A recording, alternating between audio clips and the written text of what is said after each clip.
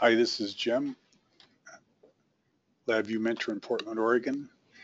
There's a new feature in this season's robot projects and dashboard projects that's extremely useful and intriguing, and I want to just touch on them real briefly.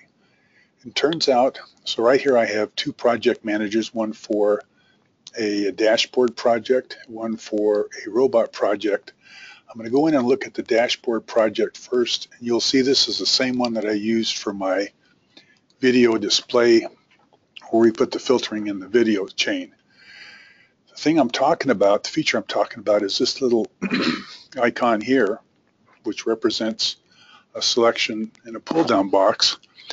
And so if I right-click on it and say Find, it shows me where it shows up on the block diagram, which is right here, Select Auto.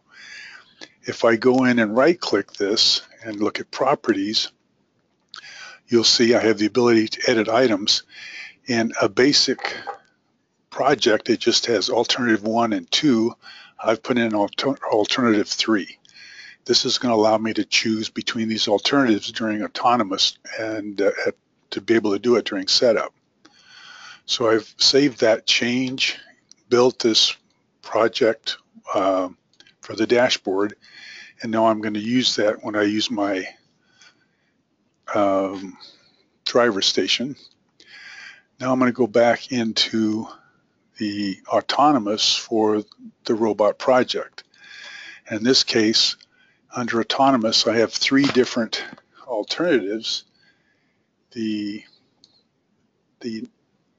NT string, or network table read string, that's connected to the auto selector, which is what we were controlling on the dashboard, controls the state of these cases. And by default, there's built into the default, there's a blank one that's default in autonomous. In our standard project, there's an alternative 1, alternative 2, and then they have it's your turn as the label here. I've changed that to alternative 3. The notes indicate that this frame will be made if no frame will be executed if no selection is made. I've copied one of my other frames and put it in here, but I'm not clear that I ever get there. So alternative 1, I have a autonomous control. In this case, it goes in and does a right turn. Alternative 2, we go in and do a left turn. And alternative 3, we just go in and go forward and then back. Okay, so what I want to do is show how to control these 3 once I get into the simulator.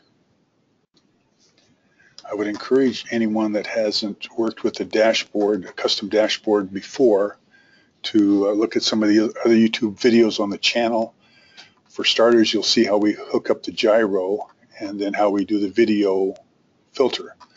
Likewise, as far as the simulator, I'm using in this robot project the switch that I describe that allows us to switch between drive station controls, driver controls, and autonomous controls even during a match.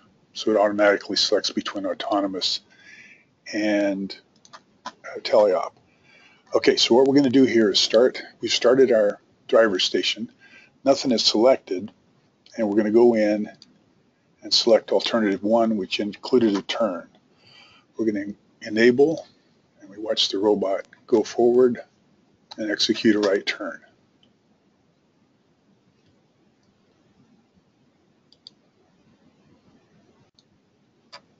All right, we're going to restart the robot project. This time we're going to go to alternative 2, which we expect it to do a left turn.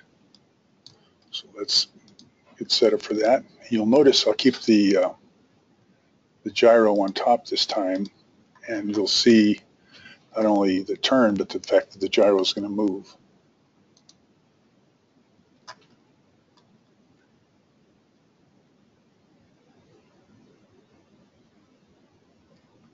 Very nice. Now this third run, we're going to do alternative 3, and then we're going to play with it a little bit with the video on so you can see how the video works during autonomous. my thanks to Susan in New Jersey for helping me discover this. And good luck to you this season. So we're going to enable this with alternative 3. It should just go forward and back. Let's go ahead and turn the camera on. And then let's execute one of the other alternatives to see if it'll pick up on one of the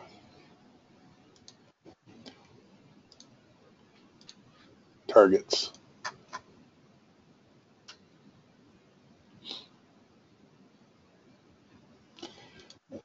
On alternative 2. Try this again.